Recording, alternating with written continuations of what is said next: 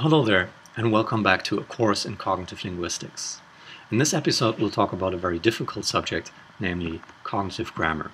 Cognitive grammar is one of the major approaches to structures and meanings of grammar in cognitive linguistics, and it has been developed by Ron Langacker, first in his landmark publications, Foundations of Cognitive Grammar, Volume 1, 1987, and Volume 2, 1991. There are more recent books available that you can check out, but these are the classic references. They're still widely cited, and in them Ron Langacker explained how the theory works.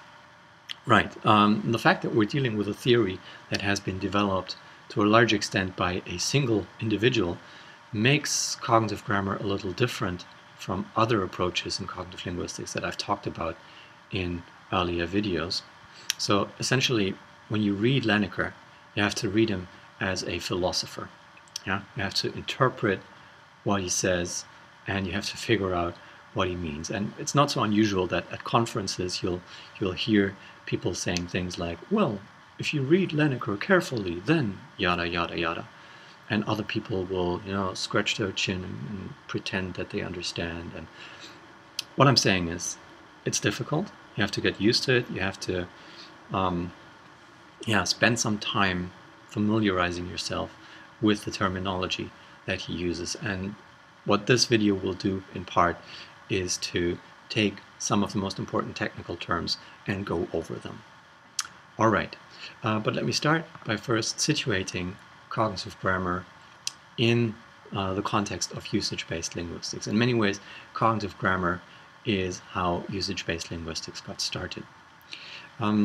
Usage-based linguistics, I talked about this in an earlier video, assumes that language use shapes linguistic knowledge, that language use shapes language change, that communicative functions shape language form, and that language is grounded in general cognitive processes. And all of these things actually go back to the work of Ron Langacker, and especially the last one here, language is grounded in general cognitive processes, is the cornerstone, really, of cognitive grammar.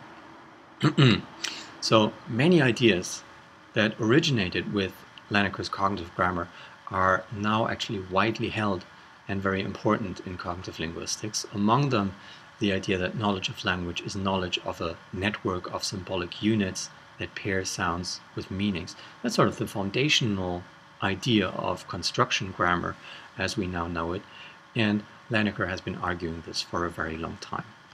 Also, the idea that lexicon and grammar are not distinct modules, but instead form a continuum from very concrete symbols like chair and dog to very schematic symbols like subject and relative clause. That's Langacker. Yeah? So the idea that subject, it's not just an abstract grammatical category, a matter of form. No, it's something that's meaningful. It's a symbol. That's something that Langacker has been arguing for a long time. He also came up with the term usage-based, so the idea that knowledge of language results from language use and that speakers know symbolic units because they make abstractions over usage events. That's cognitive grammar. Right. In many ways, however, Langacker's project goes beyond vanilla usage-based linguistics. So his project is a truly cognitive grammar, reducing all of grammar to cognitive things. Right, let me spell this out. The first part of this is that all linguistic structures are meaningful. So even very abstract grammatical categories like subject, noun, preposition, relative clause, progressive aspect, the infinitive, the past tense, finiteness, modal auxiliaries, and so on and so forth. All of this is supposed to be meaningful. Yeah. And a second part of that hypothesis is that the meanings of these structures should be fully described in cognitive and perceptual terms. So all of these meanings should relate to these basic domain general cognitive processes that I talked about in the usage-based video. Okay, Langacker's analyses often involve visual representations of meaning, little diagrams. And I've given you three little examples here. First of all, the preposition into. I have a trajectory, TR, we'll get to that, and LM, that means landmark, and into means that the trajectory enters the landmark. In the middle, we have a visualization of the present progressive. Like, I'm reading this interesting book right now, which focuses on sort of the middle part of a situation. Yeah, so if I say I'm reading this great book right now, you can sort of infer that, well, my reading process must have had a beginning phase and it will have an end phase, but those phases are defocused right now. We're focusing on the immediate scope, as Langacker call it, what's going on right now. The third example here, the infinitive to walk as opposed to the noun a walk, shows you how the same meanings, yeah, so both diagrams have the same components, the same elements to them, but what's different is which elements are in focus. Yeah, we'll talk about something that Langacker calls construal. That's very important here. To walk invites you to focus on the small component parts of a walking action. A walk invites you to think of the whole thing as a whole homogeneous thing. Right. We'll talk about each of these aspects in more detail as we go along. Right. So the job of the cognitive grammarian would be to describe all grammatical structures in terms of their meanings, and then to analyze those meanings in terms of general cognitive processes. Right.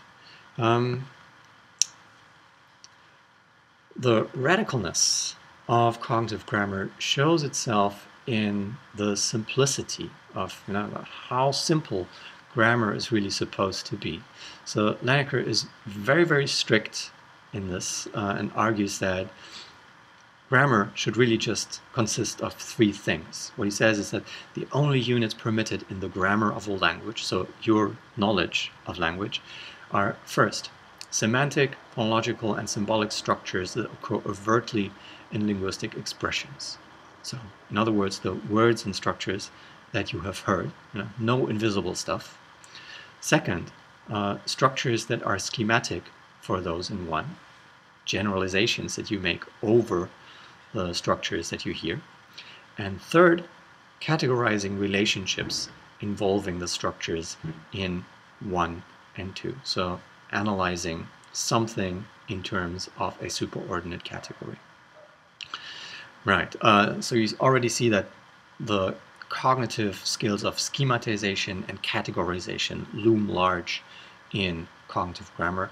Other perceptual mechanisms are also very important, and we'll get to that in just a minute. But first, to make this a little more concrete, let me rephrase this. So the stuff grammars are made of are the following.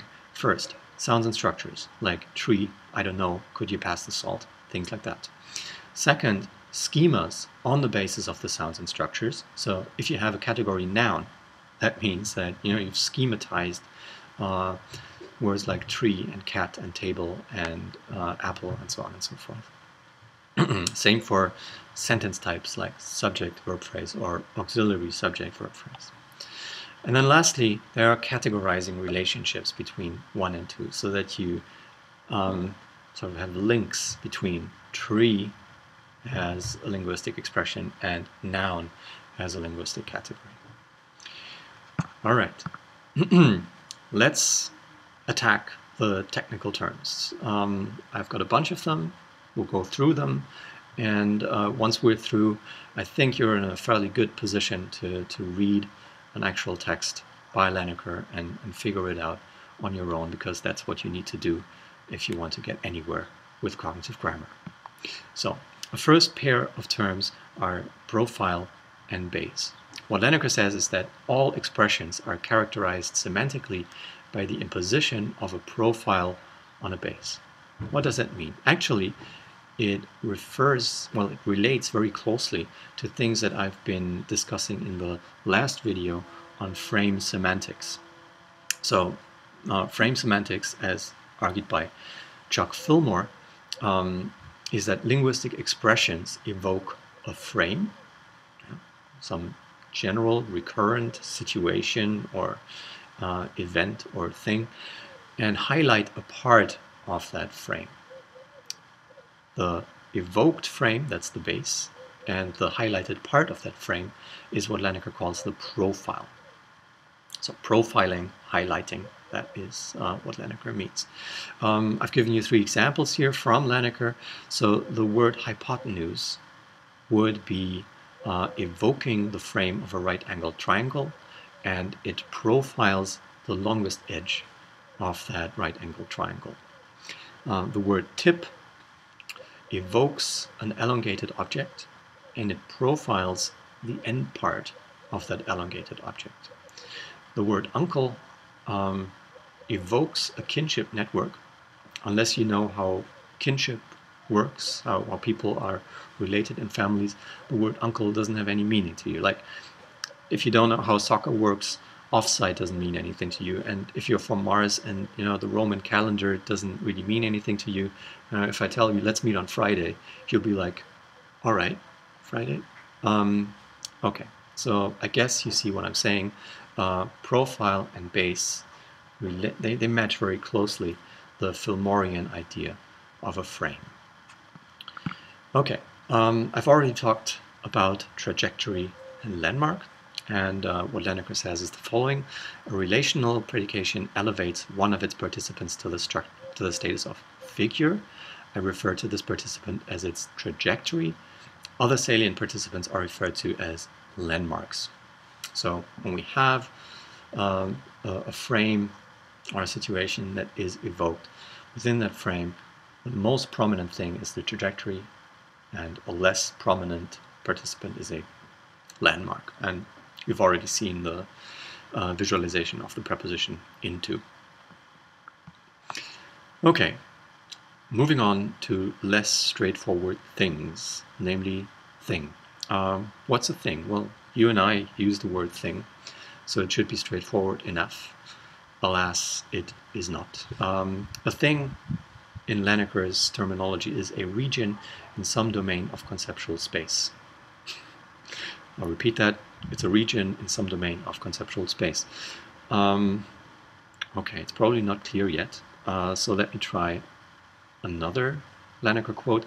A noun is a symbolic structure that designates a thing. Okay, that's something that sounds straightforward enough. It is reminiscent of sort of semantic characterizations of parts of speech, like when your first grade teacher told you that, okay, there are thing words, cat, apple, table, chalk, and there are do words like run and of course in your introductory linguistics class, your instructor told you that, look, it doesn't really work that way. There are things like explosion, and there are things like paragraph and moment and B flat and electricity. They're not things. They're not physical objects. Okay, they're not. They're not physical objects. They're regions in some domain of conceptual space. There are things that you can conceptualize as sort of encapsulated, different from the rest of the situation that you're talking about. So a cube is a bounded region in three-dimensional space. That's straightforward enough. A moment, it's a bounded region in time. This was a moment. A paragraph is a portion of a written work with boundaries. B flat, it's already a little more difficult. That's a point-like region on the musical scale. Do you have perfect pitch? Try to sing B flat. More difficult still, electricity, a bounded region in the space of physical characteristics. Now, here I have to say, I have no idea how electricity works, and to me, it's kind of a coincidence that we would, as speakers of English, verbalize electricity as a noun. But hey, to some people, it made sense to think of electricity as a bounded region in the space of physical characteristics. So those are things, not physical objects, but things that you can imagine being object-like. Langacker contrasts things with relations. So here he says relational expressions profile the interconnections among conceived entities. So all parts of speech that invite you to think of stuff that is non-autonomous, that you can think of as things. For instance, prepositions, adjectives, adverbs, or verbs. They profile, in Langacker's terminology, relations. So for instance, the preposition above is about the relation between two things which are organized in space. The adjective red, yeah, you can think of redness as something that's autonomous, but the adjective red is something that is either an attribute of something else, or you predicate this quality over something else. So that's what it's all about. It's a relation.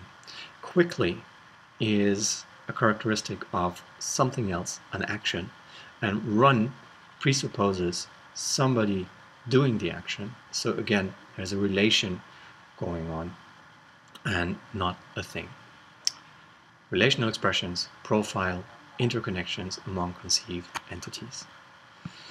Okay, Langacker shows you how he, well, in his, let me start differently. Langacker uses these notions of thing and relation in many of his analyses, and so this is sort of the visual vocabulary of the diagrams that you see in Langacker's work. And so a thing, as we've just defined it, is visualized as a circle, thing like a cube. A relation is a dotted line between two squares. Here, we'll get to what these squares mean. One of them being a trajectory, one a landmark, like above. A complex atemporal relation, like into. Into can be atemporal, like the road into town.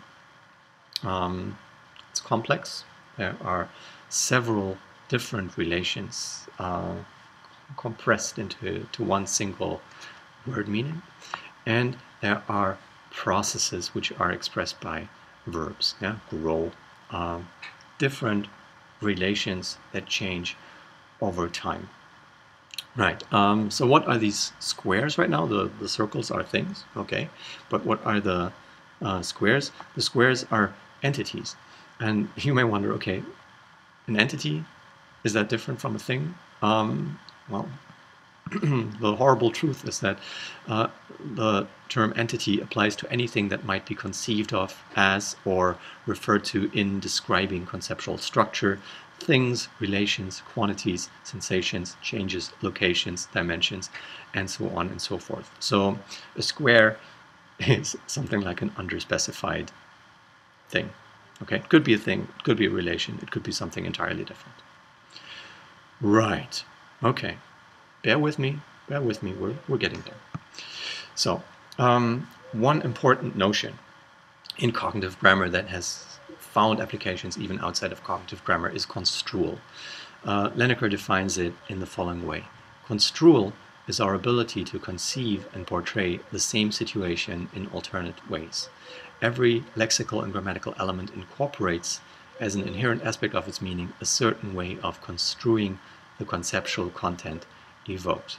So your ability to take a perspective on things in the world, that is construal. And you again see this is a very visual metaphor, taking a perspective, now seeing the world, but really it is at work in many different linguistic domains. So one manifestation of construal is, for instance, the arrangement of trajectory and landmark. If I say the table is under the lamp, or the lamp is over the table, I refer to the same states of affairs. But crucially, what I'm saying is also different. It's different in terms of how I construe the situation, how I invite my hearer to think about the situation. And what's crucial here is the reversal of trajectory and landmark. In the table is under the lamp, I want you to think of the table as a trajectory, yeah? The more important, the more salient thing, whereas in the lamp is above the table. Now, it's the same spatial arrangement, but I want you to think of the lamp as the trajectory, the important salient thing. Construal. Construal also pertains to profile and base. So when I say the neighbors are away or the neighbors are gone, again, in terms of objective states of affairs, that's very much the same. However, you can look at these two diagrams of Lannacker's and make out a difference between away and gone, and that is that gone is the end state of a temporal complex relation, going, whereas away doesn't have that kind of base. Okay, so gone has a different base than away, while both have the same profile. Both profile the same state of affairs. Right. Another example of construal. If I want to express the fact that Bill had in his possession a walrus, which he no longer wanted and transferred to Joyce, I could say Bill sent a walrus to Joyce, or I could say Bill sent Joyce a walrus. Not my examples. Lannacker's linguists. Sometimes they are crazy. Or should I say sometimes they are sane. Again, the same base, but different profiles. So what is the base is that we have Bill with a walrus at first, and then without one, and Joyce at first without a walrus, sadly, and then with a walrus. So that's the same across A and B, but what's profiled is a little different. So the prepositional dative, the first example here, Bill sent a walrus to Joyce, profiles the sending process. So Bill's active act of sending the thing, the animal, to Joyce, and what's profiled in the second verbalization, the ditransitive, is that Joyce is now in the lucky possession of a walrus. Congratulations. Okay, another aspect of construal is schematicity. You may verbalize a state of affairs applying different levels of schematicity. So I might say the boy opened the door, being maximally specific, the boy did something, a little less specific, and then something happened, maximally schematic. And again, also that is something that's perceptual, schematicity. We can have pictures of faces that are very naturalistic, and then less naturalistic, more stylized, and then iconic in the last example here. Okay, so construal, your ability to take different perspectives on the world, manifests itself in very different ways. A last example is the alternate way of construing something as a process or as a thing. So when I say I saw how the bridge collapsed and I saw the collapse of the bridge, again, that's referring to the same states of affairs, but I present this idea differently, as a process in the one case and as a thing in the other. And you see that the bits and pieces of the situation are the same, but what's different is the profile. Yeah? In process, I profile the individual parts, and in the thing construal, I profile the whole thing as one homogeneous unit. Okay, so this last example relates to a terminological distinction that Langacker makes between sequential scanning versus summary scanning. I thought I'd just tell you that. He describes it as the same content can be construed as either a process or a non-processual relationship, depending on whether it's accessed via sequential scanning, process, or summary scanning, thing. All right. Linguistic units. that's another important term in cognitive grammar. The term unit is employed in a technical sense to indicate a thoroughly mastered structure that is a cognitive routine. And you've seen this picture of the tennis serve before. A tennis serve consists of many, many complex movements, which, however, as a professional tennis player, you have come to master as one single routine. That's this linguistic unit with regard to, sentence patterns, complex words, things like that. What Langacker says with regard to linguistic units is that only three basic types of units are posited: semantic, phonological, and symbolic. So sound, meaning, and the link between. A symbolic unit is said to be bipolar, consisting of a semantic unit defining one pole and a phonological pole defining the other. If this reminds you of Saussurian symbols, then you're absolutely right. That's what it is. Okay. The kind of radical idea in this is that Langacker tries to reduce grammar to sounds and meanings. And to many people, many people are kind of baffled and think, all right, what do we do with morphosyntax, with structures? And he has an answer. I won't go into that right now, but that's something that you should look out for. Okay, more on linguistic units. These units vary along the parameters of complexity and specificity. So there are more or less complex units. So cat is a very simple monomorphemic unit. Blackboard has some internal structure.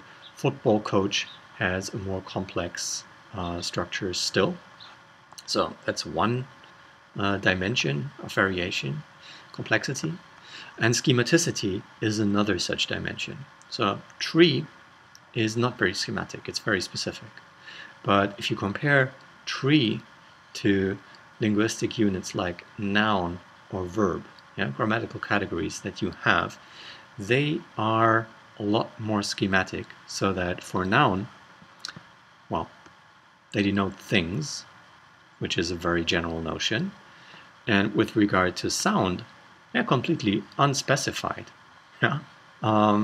So here, when you see those three dots, that means heaven only knows what sound may be there. It's generally underspecified, and the same for verb. Any sound whatsoever. And this conceptual structure here, that's supposed to be a verb, a relation between trajectory and landmark that unfolds over time. That's what verbs mean in cognitive grammar. Okay, that means that you can arrange the inventory of grammatical units in a grid like this one, where you have two dimensions, symbolic complexity on the x-axis and schematicity on the y-axis. We have very simple things like morphemes. Down here, they're symbolically simple and specific. Category schemas like noun and verbs, they are not complex, but they're very schematic. Heavy compounds like football, coach, seminar, they are symbolically complex, but not very schematic. And of course, the interesting stuff goes on here, where we have constructional schemas that are both complex and very schematic. Cleft sentences, relative clauses, complement clauses, questions, that kind of thing. Right. Another thing that I wanted to mention about linguistic units is that they are conventionalized, and the way that Langacker visualizes this in his diagrams is with cornery corners. Okay, cornery corners are representing conventionalized units, and round corners denote novel expressions. So pencil sharpener is a conventionalized noun. Chalk sharpener is not. Okay, so chalk sharpener is a new thing that you probably just heard for the first time. Round corners. Units can be combined. So as in ordinary approaches to syntax that you would be familiar with, words can be combined into phrases, phrases can be combined into sentences, and there's something called constituency that I'll talk about in just a minute. So here you see that there's a composite expression above the table. We have the preposition above, we have the noun table, and we have the non-conventionalized composite expression above the table. Yeah. But of course the schema for the prepositional phrase that allows you to say things like above the table, that is conventionalized. Yeah. So there's a conventionalized schema that tells you can combine a preposition and a noun into a prepositional phrase in this way. Bear with me. You're still there, right? Yeah. Okay. So I mentioned the term constituency, the way phrases are combined into larger units.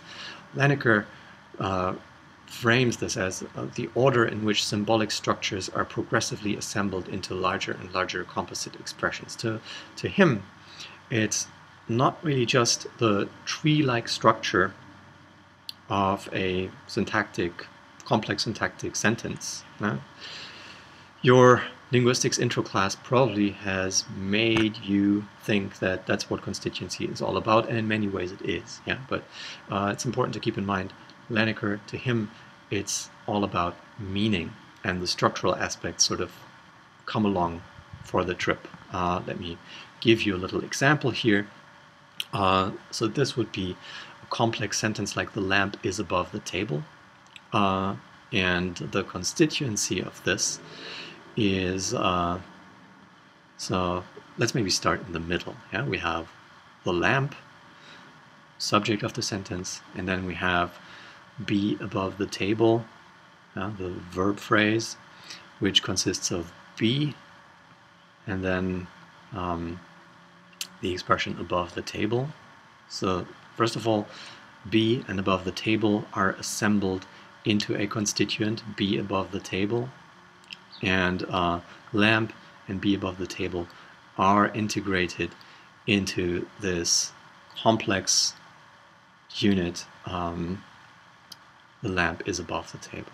Okay, you can spend a few minutes with this diagram, tracing all the dotted lines and see how they correspond. Essentially what this is a semantic account of constituency that reduces much of the syntactic trees that you've drawn in your intro class to semantic relations. Right. Another term that I want to introduce is elaboration. Here Langacker says it's typical in a construction for one component structure to contain a schematic substructure which the other component serves to elaborate, that is, characterize in finer grained detail. And another quote is, a schematic element elaborated by another component is called an elaboration site, or E-site for short. Now what does this mean? Actually, it's not rocket science. It's that many linguistic forms project other linguistic forms, or a range of linguistic forms. So if I tell you, well, under projects a following idea. If I tell you something is under, you come to expect, well, under what? Under the table, under the bed, under the sea. Where is it? Okay, so under projects a slot for a noun. Yeah, and the slot for a noun, that is what Langacker calls the elaboration site, or E-site. So C would elaborate under. In a bit more graphic detail, prepositions such as near occur with nominals that provide a more detailed description of the speaker's idea. So the door elaborates near.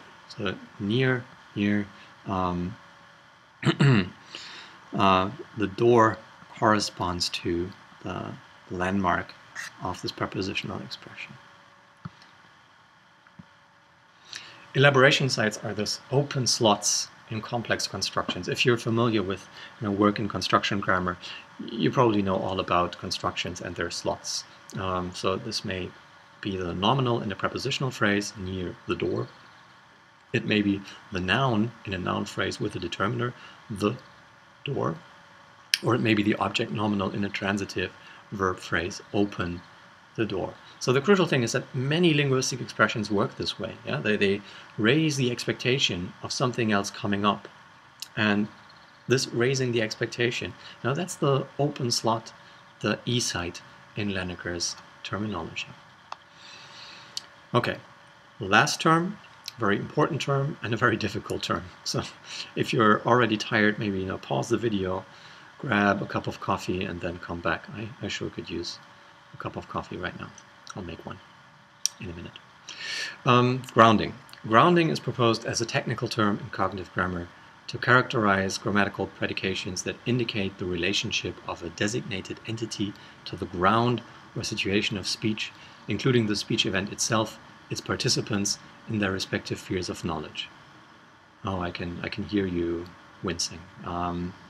Grounding predications are obligatory grammatical elements needed to turn nouns into full nominals and verbs into finite clauses. Okay, that gives us something. Grounding turns nouns into nominals and verbs into finite clauses. So grounding really is about making nominals that belong to a certain speech situation and finite clauses that make a clause more concrete with regard to a certain speech situation. Let me start with nominal grounding. So grounding elements in the nominal domain are things like the, this, my, his, some, many. So markers that allow you to express the categories of definiteness or indefiniteness. Yeah, is it a cat or is it the cat? That makes a difference for our speech situation. If I talk about the cat, you know which cat in our speech situation that I'm talking about.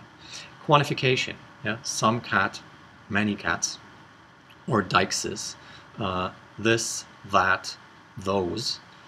Those are elements that allow you as a hearer to figure out what kind of thing in the situation I'm talking about. So those are nominal grounding elements. If we compare that to verbal grounding elements, here we have essentially the inflectional suffixes, the inflectional verbal suffixes of English. Present tense S, past tense ed, ing, but also auxiliaries, modal auxiliaries, would and will, and then other auxiliary constructions, be verbing or have verbed, things like that. Right.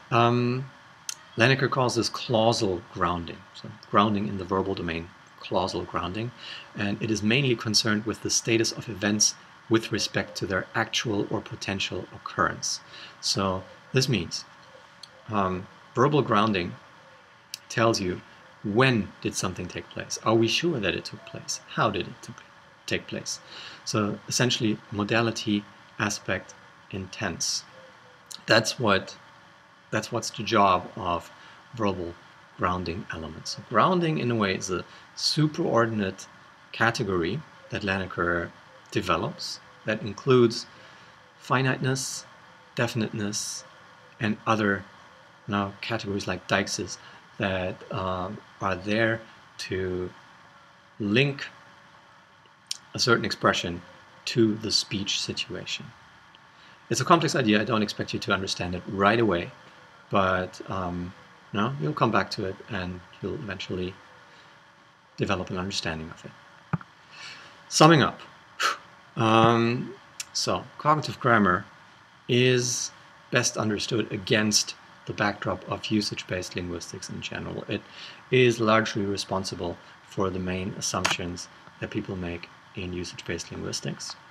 And the main thing to keep in mind about cognitive grammar is that it tries to reduce all of grammar to general cognitive processes, tries to explain the meanings and structures of grammar in terms of general cognitive processes, like figure ground perception, seeing things and relations, in terms like profile and base and trajectory and landmark, that is hugely informed by figure ground perception. Categorization, seeing a word like cat as a noun, or a question like could you pass me the salt as a question. Schematization, seeing the similarities between he ate it and Mary baked a cake. They're both instances of the transitive construction. Automatization, remembering pencil sharpener as a unit. So from round corners to cornery corners. I actually would have liked the conventionalized units to be round, because first edges are sharp and then they were rough, then they're round. Well, Langacker has it the other way around, and who am I to complain about that? Perspective taking, construal, adopting different mental points of view upon hearing the cat was chased away versus the dog chased the cat away. That is an important aspect of cognitive grammar. All right, we come to an end here. Thanks for hearing me out, and I'll hopefully see you next time.